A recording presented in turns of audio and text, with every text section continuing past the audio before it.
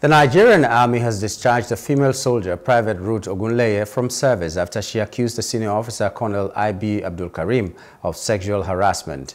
In January 2024, Ogunleye made the accusation via her TikTok page at Ogunleye Ruth Savage 1, where she alleged that Colonel I.B Abdulkareem, Colonel G.S. Oga, and Brigadier General I.B Solebo had made her life unbearable.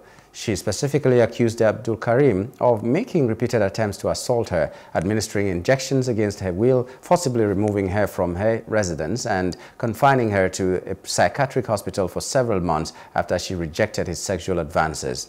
Following these allegations, the Chief of Army Staff, Lieutenant General Tuarit Lagbaja, ordered a thorough investigation into the matter. Addressing journalists in Abuja on Tuesday, the Director of Army Public Relations, Major General Onyema Nwachukwu, stated that after an exhaustive review of the facts, testimonies and evidence presented, it was determined that Abdulkareem did not commit the offenses alleged by Ogunleye.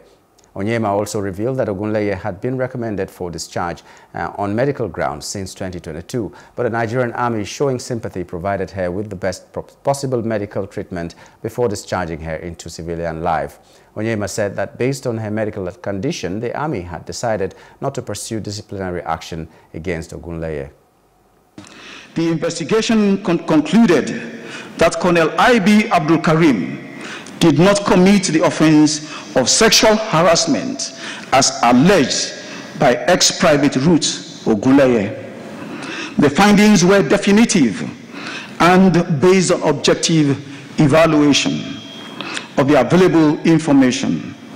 The Army maintains that Colonel I.B Abdulkareem is a disciplined, regimented, and firm officer who has upheld the values of the Nigerian Army throughout his service. Ex-Private Ruth Ogunleye had been recommended for discharge on medical grounds since 2022.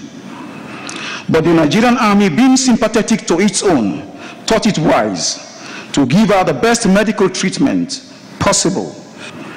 The medical evaluation confirmed that ex-Private Ruth Ogunleye was suffering from a condition that made her medically vulnerable. The decision was made to shelve any disciplinary procedures that could have been brought against her.